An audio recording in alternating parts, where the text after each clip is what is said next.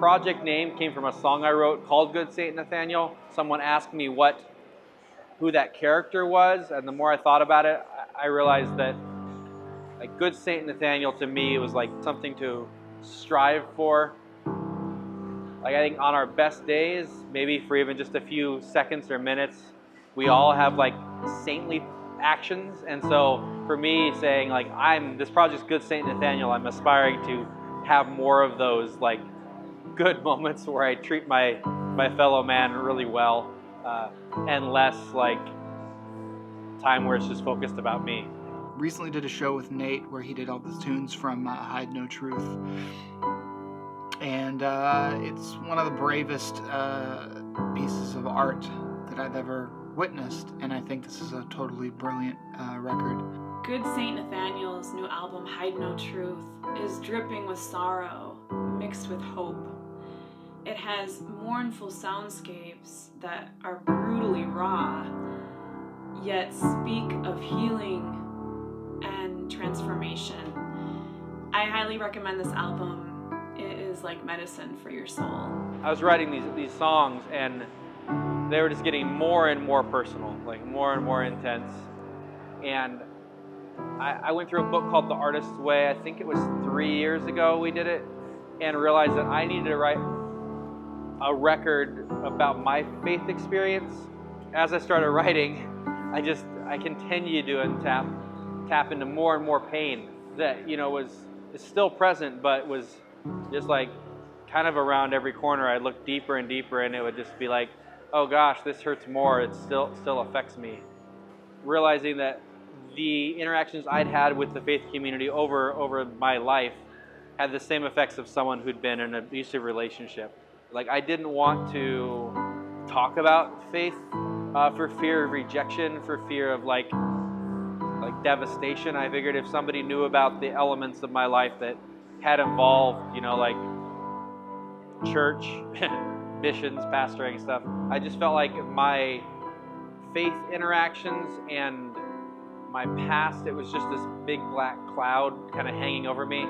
And when I had the light bulb moment where it felt like maybe this is abuse, I felt like I was able to start wrestling and fighting with it, maybe having some positive action instead of just running from my past. This could be a great album for a lot of folks who might have wounding from the church, growing up in it or being outside of it and judged by it.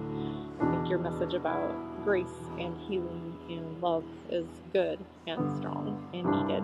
But what I love about Hide No Truth is that despite that place of pain, it refuses to turn its back on that church and gives a lot of hope that it's still worth loving, which I find really refreshing and encouraging. I beat myself up over my ineptitude for years. Like my inability to talk about faith matters meant that I was, violating those scriptures that talk about going into all the world and preaching the gospel.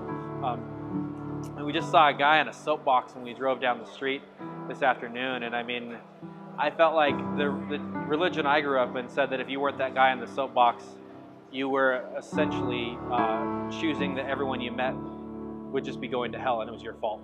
And that guilt ate me alive. I'm a person who wants to help people, and who will work really hard to help his friends. And so the thought that I was intentionally damning people to hell was really intense and really conflicted, and I didn't know how to talk about it, so I just buried it. Nate's lyrics are like the words, unless a grain of wheat fall into the ground and die, they can't produce life. He's singing about that life that's fallen into the ground and died, and seeing the darkness of that death with hope of resurrection. So what I absolutely love about the Good Saint Nathanael record is, to me, it feels like a safe place. All of us have pain. All of us have something that we've gone through. And, I think in our culture and society, we try to fix it. We try to resolve it. We try to put a Band-Aid on it. And I love that this record doesn't have that resolve. It's a safe place for us to sit and be exactly where we're at and accept where we're at and embrace the pain and see the beauty in the midst of that. When you're listening to Hide No Truth, you can genuinely hear a man changing and growing as a human being. You can hear Nate tangibly healing emotionally through his music. This record for me is very much a therapeutic journal entry, working through my process, hoping that in some way it can help other people unlock and have permission to work through their vulnerable, painful moments in their past and realize that that doesn't have to be the defining factor in their story. It's a record that resonates, whether tonally, just because it's something that musically I'm more attracted to, or contextually because I can relate to some of the emotional and spiritual, and because of that often physical turmoil that it took to get this record to where Nate needed it to be.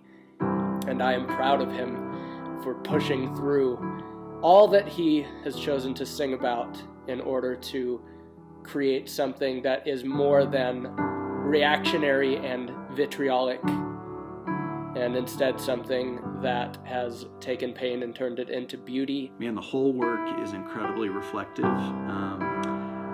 Honestly, right now I have gotten so hooked on the song Lightning. I've probably listened to it 20 times. It's just opened up a big space for my own reflection and has provided me some solace. All that swirling, all that complication was poured into a record of quiet, dark, stark folk songs that was just me and a guitar alone in a room, stripping back click tracks, stripping back anything to really get in the way of the raw emotion of the songs, and then had some friends come in and add noise, so keys, guitar. We actually have some harp on there, some cicadas, some broken tape noise. There's all sorts of fun organs, double bass. Hide No Truth to me is really about facing personal demons, walking through spiritual abuse to kind of come out the other side, to end in a place that is better than where you started, is more content. It's the quietest thing I've ever recorded in my life. Life doesn't always have to be comfortable. It doesn't always have to be moving in a peaceful, good, easy direction to still be moving in what feels like a needed direction. And that to me is a lot of what this record's about.